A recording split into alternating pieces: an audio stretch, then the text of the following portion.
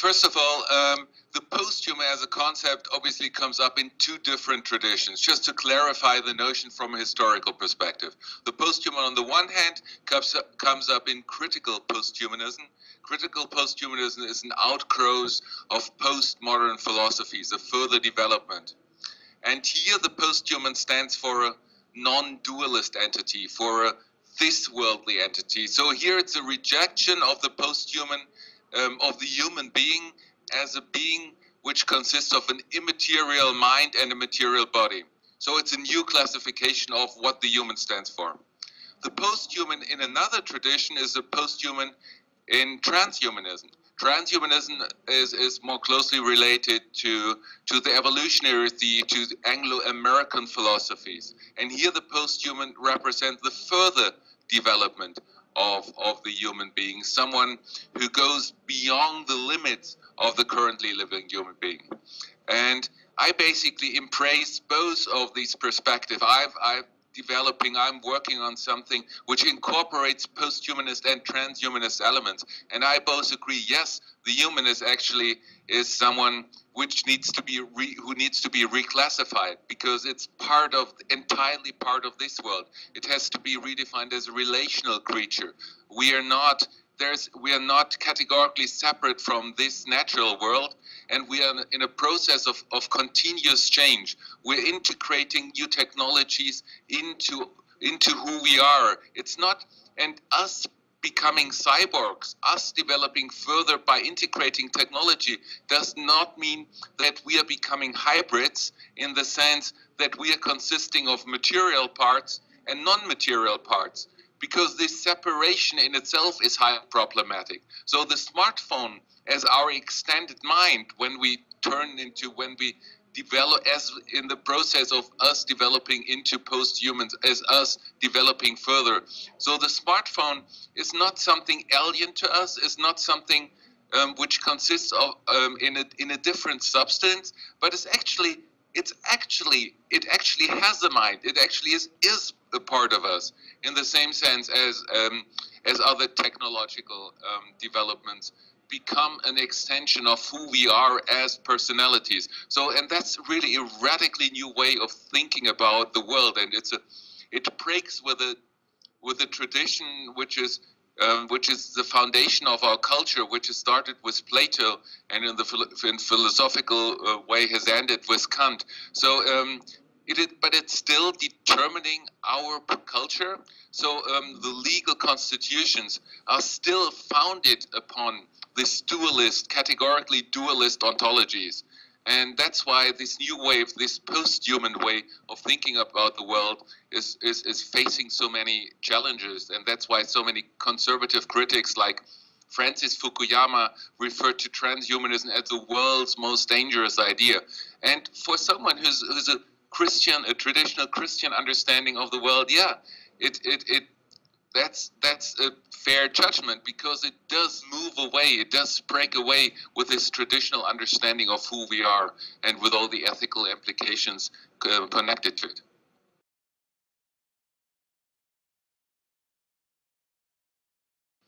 Yes, that's a very important question. So here, that's basically a question with a technological product. Will it always be something which is different from us? So will there ever be an AI which can have the same capacities as a human beings?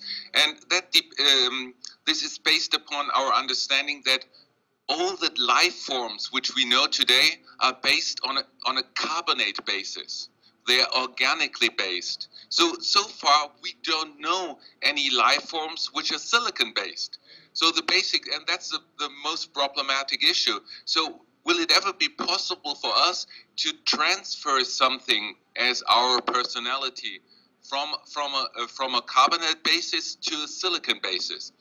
And we need to test this. It seems to work. It seems to work so far. Insofar, when we consider experiments being done by Kevin Warwick, for example. So in one case, he was sitting in New York, in Columbia University, and he had a brain-computer interface.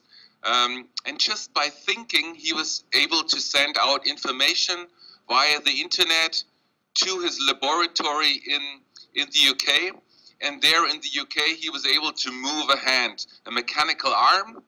He was able to move that arm towards a table, and on the fingertips of this mechanical arm there were sensors, and these sensors felt the surface of the table. They touched the surface of the table, and the sensation was actually sent back via the internet towards the consciousness of Kevin Warwick sitting in New York. And so he basically was able to feel the surface of the table in UK sitting in New York. And this obviously raises the issue. So in principle, it seems what a mechanical arm can do is just the same thing as what an organic arm can do. And further, so there doesn't seem to be such a categorical difference between these two types of substances. However, whether we can actually upload that, what we call personality, transfer that, what we call personality, onto such a traditionally mechanical basis,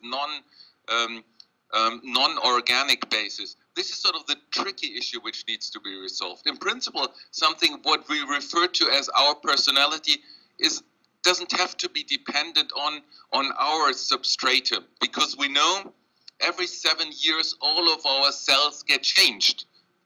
All the cells of our body get replaced, and that shows, but we keep our identity. That what we refer to as our personal identity still remains in a continuous existence. So our personality is not dependent exactly on the cells out of which we are constituted, though they can be passed on. The difficult question is whether they can be passed on from a carbonate basis to a silicon basis.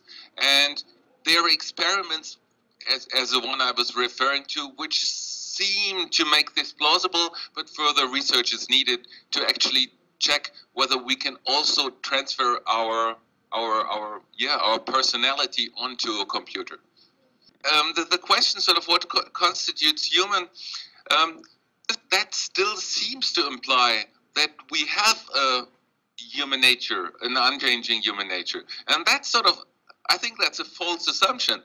That's part of the Platonic Christian Kantian thinking, which we're overcoming by means of this post-human way of thinking. So just the question of, just to ask the question, what is actually human? What's the human nature? Is a misguided question, because it seems to imply that we have an eternal nature, some unchanging nature, which makes us human. I would rather say, no, our nature is, if we want to give some hint concerning who we actually are, is our nature is constituted in our permanent, in the permanent process of self-overcoming.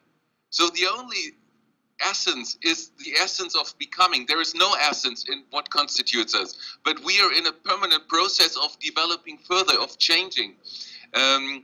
Because we've never sort of, at the moment we classify ourselves as Homo sapiens sapiens, but we must understand we used to be Homo sapiens. We used to have common ancestors with the currently living apes about 5, 6, 7 million years ago.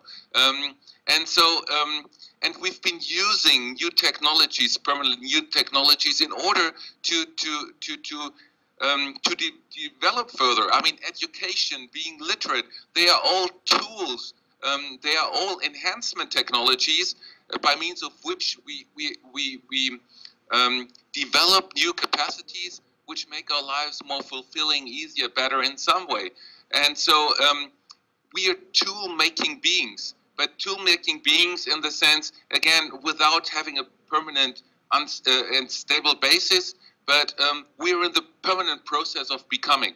And so there's even to ask what's the barrier between us and a further developing, again, I think that's a wrong question to ask. I think we're permanently developing further, and some are already further developed and others may be less developed, and there is no stable reference point to which we can rely on, and that's what that's something that's a new way of thinking, moving away from the eternal natures and essences which constitute us, and that's partly what we still need to grasp, because there's there's a widespread tendency still of asking what's the essence of an animal, what's the essence of a plant, and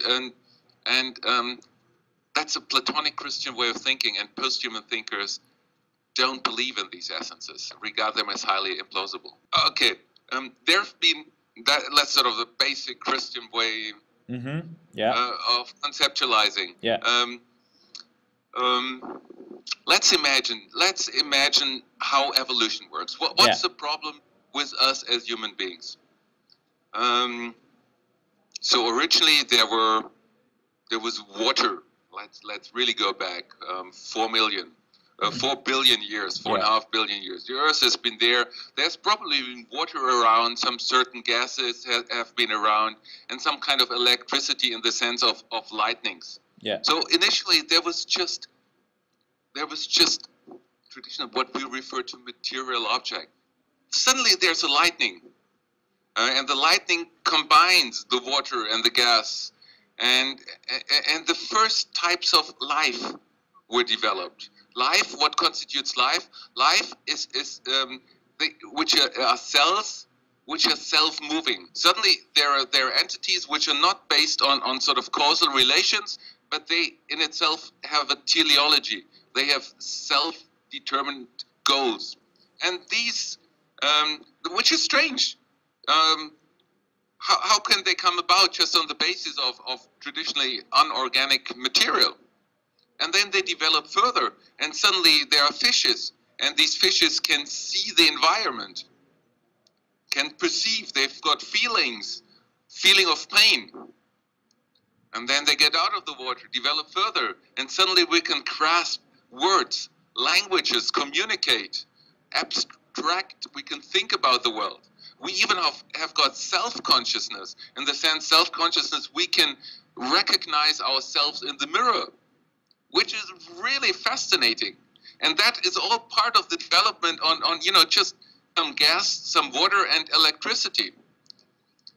And so the basic philosophical challenge is, how can that happen? How can that occur? And the traditional reply was, well, there are different types of souls, and these souls come from outside. God has given us the essence of being a human being.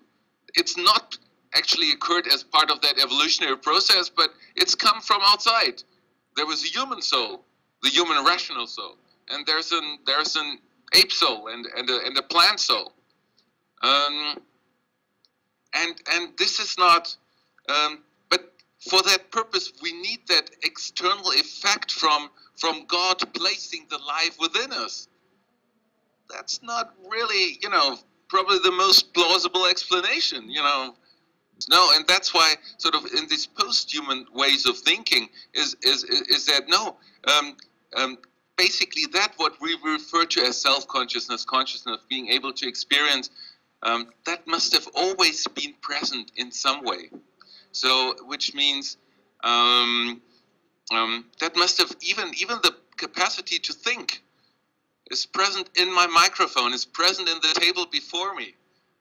Maybe there's simple ways of thinking already in the computer.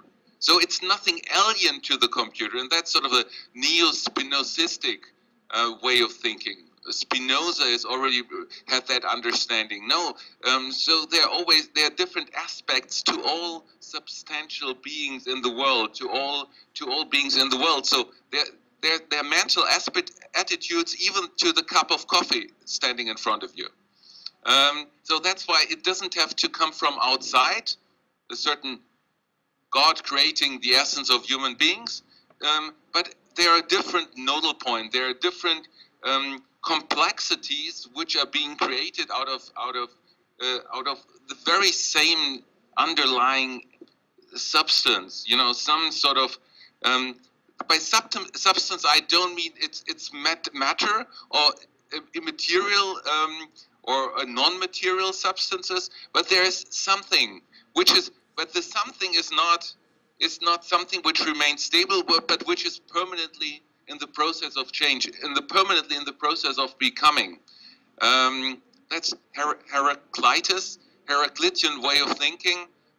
You cannot step into the same river twice. And once you embrace this, once you have that way of thinking, it just doesn't make sense anymore to ask for the essence of a human being, the essence of a posthuman, the essence of an orangutan, because there are certain. All we have are certain nodal points, contingent nodal points. They come together, certain types of complexity, but they in itself don't remain stable.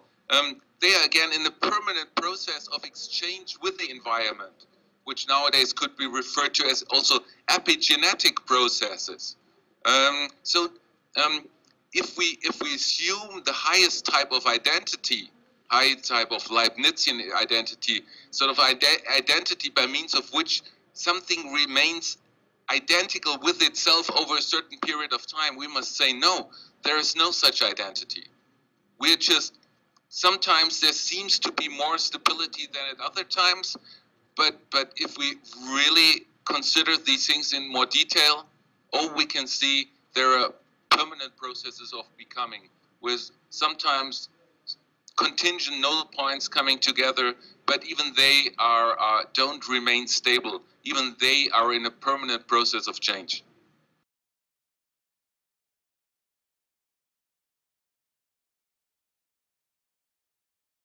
Yes, yeah, a very important question. Just to imagine sort of what types of technologies we're incorporating in us. We need to see there in basically two different ways which seem particularly promising in us developing forward. On the one hand, there's genetic alterations. On the other hand, there are cyborg enhancement technology. So us getting connected to first becoming a cyborg and then maybe moving on to us being transferred into artificial intelligence, into us, our minds getting downloaded on computer. The first direction is very promising as a consequence of CRISPR-Cas9, which is a gene editing technology which that has been developed during the past 2 years. And sort of for the first time it has become actually a realistic option, even germline modifications.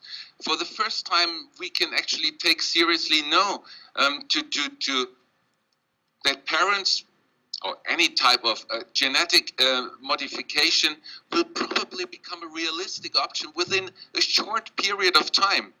And due to CRISPR-Cas9, genetic modifications have become cheap, reliable, and precise. So, so I see an enormous potential in the genetic intervention, which means there are different types of alteration processes. Firstly, I think genetic modification. Genetic modification will be a subtype of parental education. The future of parental education lies in the support of genetic modification processes. Secondly, there's the option, well, there's a different option of influencing our offspring by means of simply choosing our partner. In the way, by choosing a partner for procreative purposes, we already determine 100% of the genetic makeup of our offspring.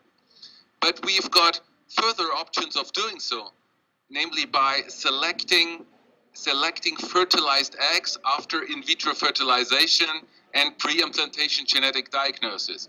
And I think we should use that as well, because there's this structural analogy between us selecting a partner for procreative purposes and choosing a fertilized egg after IVF and PGD, in vitro fertilization and pre-implantation genetic diagnosis. The third option here is genetic analysis. Genetic analysis, by means of genetic analysis, we can influence, we can have a better grasp of who we are. And we get a lot of information about us as concerning the correlations between genes and personality traits due to many people delivering their tissue samples to institutions, companies like 23andMe, funded by Google. They are analyzing our genes. They have got an enormous stock of tissue samples, and as a consequence, they've got more than 1 million customers. And as a consequence, they find out a lot of correlations between genes and specific character traits, how we react to drugs, certain capacities. And that's working because we're now having a big gene data. So big data as applied to our genes. So that's enormous potential. And also danger related to it. For example, in Kuwait nowadays is the first country where all the residents and all the citizens are already legally obliged to deliver their tissue samples when they enter the country. So this is the genetic side. The other aspect is the cyborg side, artificial intelligence side. And here we see some very striking developments too. Firstly, for example, with respect the classes, well, we've got Google classes. Google's working now on them, and in order to develop them further, now we have Oculus Rift, which is really striking concerning virtual reality. The next step is so we've moved from a computer screen towards something which gets closer to our eye, and the next step is it gets inside the eye. How does it get inside the eye? Well, one option is, for example, Google has developed contact lenses, and they're already working. So for diabetics, they normally have to take check their blood sugar level every day, but they don't need to inject needles every day. They can simply use the contact lenses. And the contact lenses send the information concerning the blood sugar level to their smartphones. So we're moving into the eye, first by means of contact lenses, and the next step is we actually have implants, bionic eyes. So it's here moving from the media, from having a dualistic arrangement with us sitting here and the television screen there, which is getting closer within us. The next step, that's concerning visual capacities, auditive capacities. We've got cochlear implants. So for the people who are deaf, they can already use cochlear implants. That's again becoming cyborgs. And these people with cochlear implants, firstly, it enables them to hear, but secondly, they can even hear things which normal human beings cannot hear. It's already possible for them to upload programs by means of which they can hear much higher and lower frequency, which only maybe some other animals can hear, but us as humans, it's impossible for us as humans to hear them. So it's not only that it's not only the therapy, but it's actually enhancement, because they can adapt their capacity of hearing. That's another way of us getting connected with technologies. We've got further options with Mayo, some straps around the arm, so that we don't use the tablet screen in order to access the computer, in order to make decisions on the computer. It's just bodily movements by means of which we can move the cursor around in a computer, and that's sort of a strap around the arm. So here you see it's not only by means of sort of some external wires of us getting connected to the computer. It's rather the way of the computer getting inside us.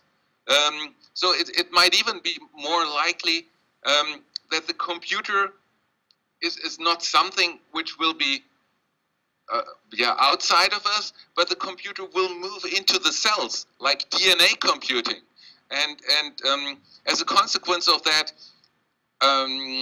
so far, because the information which we can store within our cells, the capacity or the overall amount of information which we can store there is much higher than what we can store on a silicon basis outside. So there's a great likelihood that the future of sort of computing will be in DNA computing, computers moving into our cells. And one step is one example of this happening. Is already, I mean, we're moving from having a tablet, a mobile phone, and now having a watch on the computer, by means of which we can check our process of our bodily processes, heartbeat, temperature, and so on. You can already have a chip being implanted on the top of your skin, and by means of which you can permanently have your body functions monitored. So it's moving from a watch towards something as part of your skin, next process within your body. And these are the two processes by means of which we are moving forward towards the posthuman. On the one hand, CRISPR-Cas9 and all the genetic technologies. On the other hand, sort of the computer getting more and more connected to us, to visual functions, auditive functions, and functions of moving the cursor, gestural functions. And it's not the case that the computer will stay outside of us, but the computer is moving, is inside of us. It's being integrated in the body. And eventually, I guess, gene technologies and computer technologies will merge even further. Once the computers are within our cells, we can use genetic modifications even to enhance the computer functions. So this is a sort of a wider outlook. But both of the all of the developments can be supported by means of examples which are already occurring, and the potential will be enormous, and we can already see that.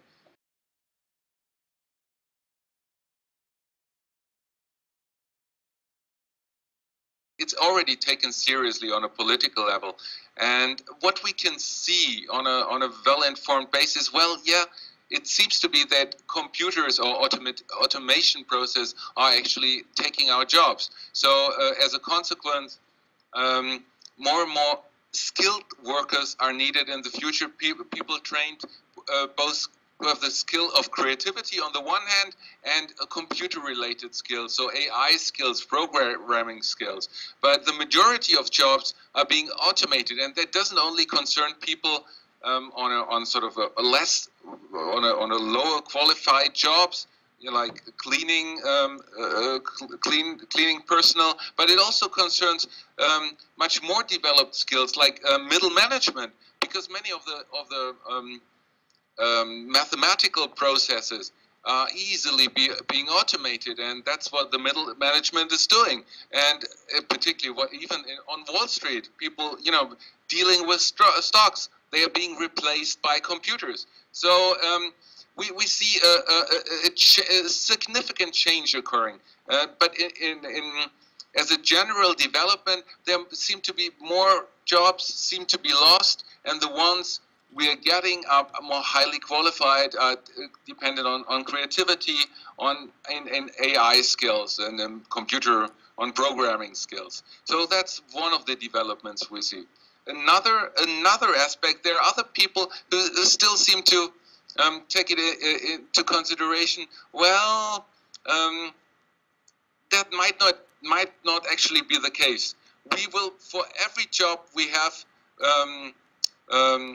in the present, there will be new jobs will be created. There will be new jobs be created by entrepreneurs, by creative people. So that's all the academically trained, the further trained people who used to have that middle management. Yeah, there will be a shift in the job market, but it doesn't necessarily have to be the case that there will be an overall loss concerning the jobs. Even though the current data we have really seems to have a tendency in which hints at an increase of job loss, this doesn't necessarily have to be the case. So it might be entrepreneurship is actually increasing, and entrepreneurship might lead to a greater plurality of new jobs being created. You know, new programs being developed, new technologies, and then these entrepreneurs again need workers who develop and who develop these new technologies. So there will be a greater plurality of new companies and new types of work. We need to still check and wonder and see into which of these directions is more plausible. But in any case, it will. We know automation will dramatically affect the job market. And as a consequence of that development, we see, well, there's a widespread fear, anxiety here, because, and not only anxiety among the lower qualified citizens, but also among the the people who studied, who in the past they were expecting, it's certain I will get a job, I'll be well off, things will get better in the future. But there's a widespread anxiety, and that anxiety is actually that is one of the central challenges of our time, because due to this anxiety, as a consequence of the automation related to the future of work and the automation processes, we have a tendency of following populist voices, of following people, extremist leaders who promise to have an easy solution to these challenges. And this is what we're seeing in many developed and educated and cultured countries in the world. And so on the one hand, this tendency, so the anxiety is related. On the one hand, it's related to immigration, other people taking our jobs, maybe coming from outside. On the other hand, computers taking our jobs. And that's why people on all educational levels, on all cultural levels, they seem to suddenly embrace strange populist positions and vote for them. And that's one of the greatest dangers we're having. For the time being, and we need to have a response how to deal with the fear, because in general we're so in the technologically progressed countries, the education is fine, the education level, people are more intelligent than they were 100 years ago, which the Flynn effect confirms. The people are fairly well off. We don't have to be worried of starving to death. So financially, we seem to be fine as well. But there's this increased emotionality and fear. And this is the issue we need to deal with. And I think one of the best reactions to that might actually be to implement that basic stable income. The basic stable income guarantee. And that's been it's been widely discussed now in Finland. They're trying it out. Actually, they're trying to implement it to check what the consequences will be. But for me, I don't think it necessarily works on a long-term basis. It's a necessarily an all-purpose solution. But we definitely have to take that option seriously, at least in order to solve the problem of that widespread fear and anxiety, because this leads to extremists being voted into office, and they will destroy our culture. They will they will increase the tension in between countries and increase the likelihood of wars, and that's definitely something which needs to be stopped. That's what I think. I'm strongly in favor of Europe, of a unified Europe, because in the past 70 years. We've never had a period of time in world history with so much peace in that region. And peace is such a wonderful thing. And we must not underestimate the achievement and all the benefits and the advantages which go along with that state. And that's why, just in order to deal with the fear and to keep a stable attitude, to realize, bring about a peace of mind of the citizens, basic stable income guarantee, I think is the best way of dealing with that issue for the time being. And it might even be a proper way also for the future, if it is the case that computers will take more and more of our jobs, and research seems to support that development. It might even be a necessary development also for the further developments in the future. So I think well, we need to still consider what the effects, the outcomes of the research will be, which are being undertaken, for example, in Finland, but probably also in other places and countries of the world. And I think that might become a necessity to deal with this great variety of issues. So job loss, as well as just a way of creating stability, of peace of mind, and so we can have a peaceful living together in Europe.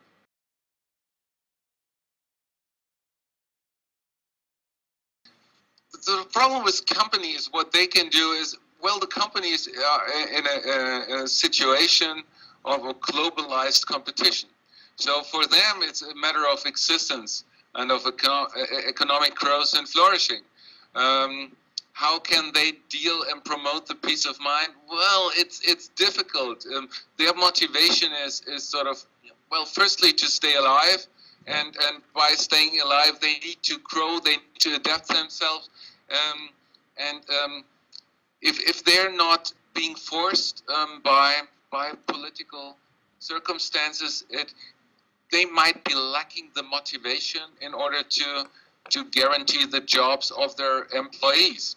There are certain developments which might be a solution, or which might provide a reason what can be done by companies. Well, actually, but these developments are not unrelated to their own intentions. For example, it's that increased interest in mindfulness. Mindfulness, a concept, well, which originally comes from the Buddhist background. It's a Buddhist virtue. And then there was John Cabot. He's a physician from University of Massachusetts, 30, 40 years. He's taken that concept and he's integrated it in the businesses, in companies. And nowadays, I mean, Google, for example, has developed a mindfulness center. And they are not only sort of offering their own employees to some mindfulness training, but they are also training the trainers. So other companies sending their employees to Google in order to become trainers of mindfulness. And the intention behind it is a twofold. It's not only that the employees feel better and feel happier about what they're doing. Obviously, the companies are also doing it. If employees are mindful, then they are concentrated on their job. They are more focused on the tasks they have to fulfill. If they are more present and focused on their own work, they're more efficient and they work better.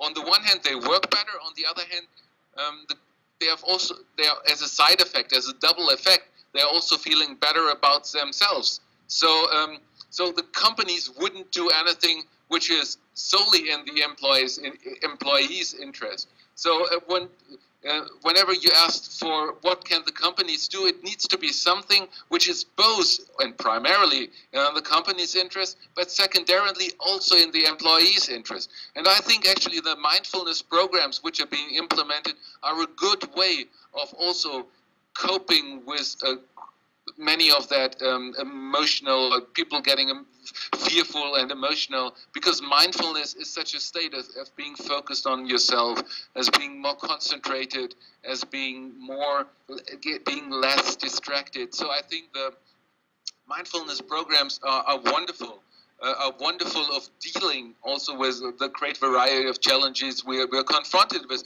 and they increase also to reduce the widespread fears we're currently facing. A further option actually could be, and that's again another transhumanist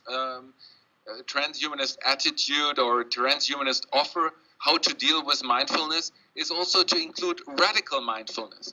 Radical mindfulness means the attitude or the virtue of mindfulness is cannot only be integrated by bodily practices or by certain repetitions, by certain things you do, by bodily procedures, but they can also be promoted by pharmacological means. So basically and research has confirmed that nicotine, modafinil, Ritalin, certain drugs, certain pharmacies, they can promote attitudes or states of mind which is similar to the ones which are also being promoted by meditation techniques which lead to mindfulness. And this is actually very much in tune with the traditional procedure or the traditional mindfulness training which comes from a Buddhist background. And one good example, I think it's a wonderful example which shows a multiplicity of effects related to mindfulness, is that of a tea ceremony. In a tea ceremony, on the one hand, you have the external circumstances which matter. What matters? You have a small table. You have a pond with a koi carp inside. You have the right outer setting, which is important. Secondly, you have the tea ceremony insofar you have a teapot, and then you pour the tea firstly into a smelling glass, into a smelling cup, and that's just in order to perceive the smell of the tea. Then you put the cup into a drinking cup. It's a different shaped cup in order to be aware of the altered taste of the tea. So here that's sort of the bodily training. That's a certain tradition, a certain ritual, what you're doing in order, a certain corresponding to traditional meditation technique.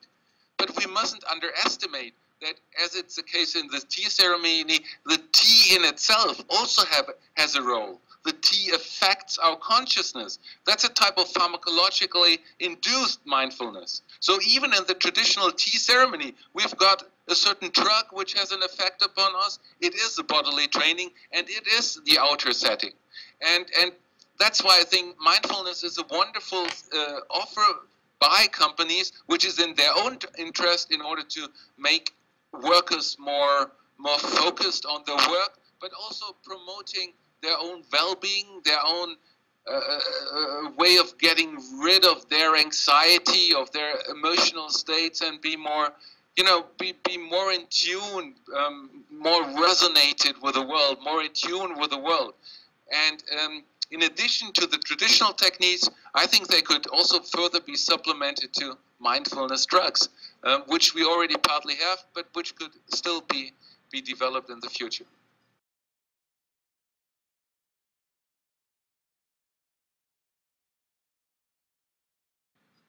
I mean, the amount of advantages already available is enormous, and I will just maybe present a few examples, which, from my perspective, are the most interesting ones for the time being. Firstly, one example is something researchers in the Netherlands have developed, and they've managed to create a zebrafish. They've genetically engineered a zebrafish such that it has the capacity of getting nourishment by means of photosynthesis. So, as a consequence, they don't have to rely on food, but they can actually get 20% of the food by means of photosynthesis. So, the quality which only plants used to have is now being held by these zebrafishes. Zebrafishes, and it works. I mean, this is not science fiction. That's already science fact. That's something which they've established. And zebrafishes genetically are not so different from human beings. So it basically means, well, that might be a way of solving the nourishment problem. That might be a way of dealing if we fly to outer space on a Mars mission. We would be dependent on our nourishment. There would be a way of how to get food on a reliable basis. So, but if we get at least part of our nourishment by means of photosynthesis, that would be a wonderful solution. Also, given the expected increase of the population and the sort of risk of overpopulation, which is another very central risk associated to the new technologies and the increased lifespan which goes along with it. So I think that's a wonderful example of science fact which could have enormous impact on our society. Another issue I would love to refer to is that of is that merger between genetic analysis and big gene data, between AI and a genetic analysis. Because so many people sending away their information, their tissue samples, in order to have them analyzed. Because in most cases, they want to know more about their own past, their ancestry. You suddenly find out you're 10% Arabian, 50% from Scandinavian country. Yeah, it might give you new understanding of, yourself, who you are, your background, your self-understanding. However, on the other hand, it provides companies with a lot of information concerning the correlation between individuals' genes and what they can do. And on that basis, and the more information we have, the more reliable are the predictions on the basis of a gene analysis. Your entire genome can now be analyzed for $1,000 US. A simple gene analysis now costs, you can get one for $100, different companies who offers more charges $500. So, and they can make a prediction about your capacities, about the likelihood of you getting certain diseases, how you respond to certain drugs. So it's very beneficial for you individually to having such an analysis. On the other hand, it would be of enormous interest for your future employer. Insurance companies would be extremely interested in getting hold of that data. So this is a challenge. This is a challenge we're now facing. And the challenge gets even worse when we take into consideration, well, it's a privacy issue. But the privacy issue, it's not a traditional privacy issue. Because traditionally, well, you could say, well, who's the owner of the results of your genetic analysis? Normally, well, they are my genes. I am the owner of these information. On the other hand, well, these information, some companies actually claim ownership of the results of a gene analysis, because what they are doing is to extract the information from the genes. They do work with your genes, and doing work, mixing work with something is actually the Lockean basis of becoming an owner of something. Intellectual property rights are being founded on this basis. That's one option. Another option would be, it still mustn't be the case that it's just you who's the owner. Let's say, okay, let's assume now it's your information, you're the owner. Then you should be able to do with it whatever you want to do. For example, to publish the results of a gene analysis online for further research. You want to promote research. You want to make it the information about your genes accessible for all the other researchers. However, you've got a sister, a biologically related sister. You've got your parents, and you're sharing most of the genetic properties with them. So, as a consequence, the insurance companies, your sister wants to take out a new life insurance, and she sees, well, the company sees you've made your information accessible to everyone, and they see, well, there's an increased risk of Alzheimer's, much higher probability than the average. Though they tell your sister, I'm sorry, unfortunately we can't take you, the fees will be increased. So this will have an enormous influence on how society works. And as we've seen with the case, well, there's this case which I mentioned before concerning Kuwait, who's already made it legally obligatory for residents and visitors to deliver the tissue samples, by means of which they get enormous stuff of genetic information. And it's very likely that will happen in the future also in other countries, and maybe become obligatory directly after birth, maybe even before birth, to deliver some of your tissue samples. And that will radically change the way our society works, how the prerequisites of taking a job, the prerequisites of the insurance company. So, and that's not, again, all of these, the method, all of the technological means are already there. They're just not yet applied in that manner, but they could easily apply in that way. And so this is another development which we desperately have to reflect upon and have to take seriously. That's why this is another example I really wish to highlight, and I want to encourage people thinking about it, because otherwise it will just be done without a basis and be used against us. And so further public discussion is desperately needed on these issues.